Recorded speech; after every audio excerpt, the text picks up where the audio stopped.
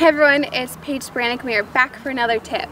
So I get this question a lot from people. How do I fix that dreaded over-the-top slicey shot swing that I do?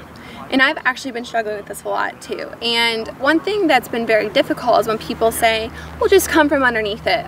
What does that mean and how do I do it and how do I fix it? I think it's very difficult in the golf swing to actually make a change, because a change this small can feel this big and you don't even know if you're doing it or not, because we're so ingrained to do the same thing over and over and over again. So making that change, it's kind of scary, but you have to really exaggerate it. So this is a drill that I do every day to make sure that I'm not coming over the top. When I talk about over the top, it's when you are, if this is on plane, you're coming over it this way, and then the other way is underneath that way. And so if you're coming over it, the only thing you can do, instead of it having it go straight left, is you open the face to save it, and that's where you get that slice shot, where it kind of starts left of your target and just moves right and doesn't stop moving right. And so you probably noticed I have a head cover down, and you're like, what's that for? Well, this is to help me feel coming underneath it. I am a very feel player. I have to sense something, I have to see something, I have to, you can't just tell me to do it and I'll do it. I can't do that. So this is a great drill for me.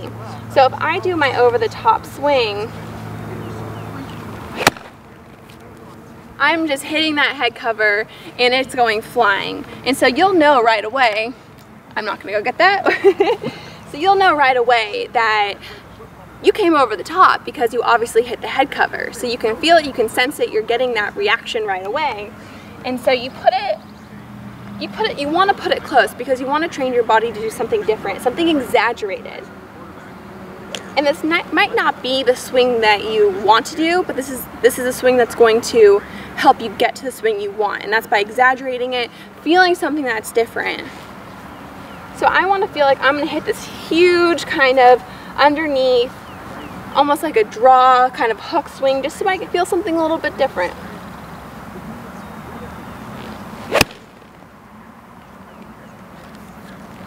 So as you can tell, I didn't hit the head cover. It felt different. You will also tell the difference on where you hit it. So usually if you're coming over the top, your shots are going to be on the toe. And if you start to come a little too underneath it, they tend to be a little bit more on the heel. So there's a lot of other things that could possibly happen when it comes to why you go over the top or why you go underneath it. But this drill really helps me kind of even everything out.